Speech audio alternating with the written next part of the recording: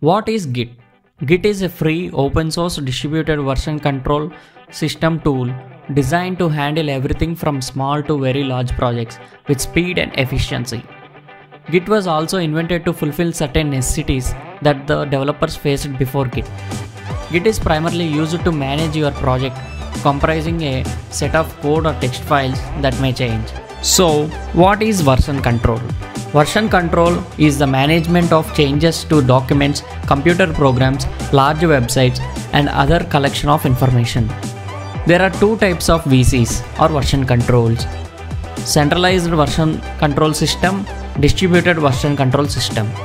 So, Git is a distributed version control system that supports the distributed non-linear workflows by providing data assurance for developing quality software. In upcoming videos, I would like to discuss more about version control and two types of VCs more briefly. What is Bash? Bash is the shell or command language interpreter for the GNU operating system, and Git Bash is simply access, execute and manage Git using some terminal in Windows operating system. Go to the official Git website and download the latest version for Windows. Click the download link for Windows and allow the download to complete. Double-click the file to extract and launch the installer. The system will ask if you want to run the software. Click Run. You will be welcomed to Git Setup Wizard. Review GNU General Public License, and when you are ready to install, click Next. The installer will ask you for an installation location. Leave the default unless you have somewhere else to change it and click Next. A component selection screen will appear.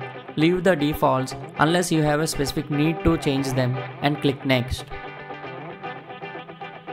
The installer will offer to create a start menu folder. Simply click Next. Select a text editor you would like to use with Git. Use the drop down menu to select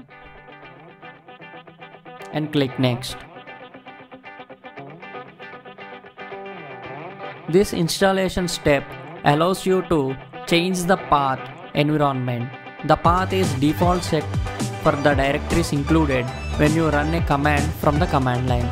Leave this on the middle or recommended section and click Next. The next option relates to server certificates. Most users should use the default.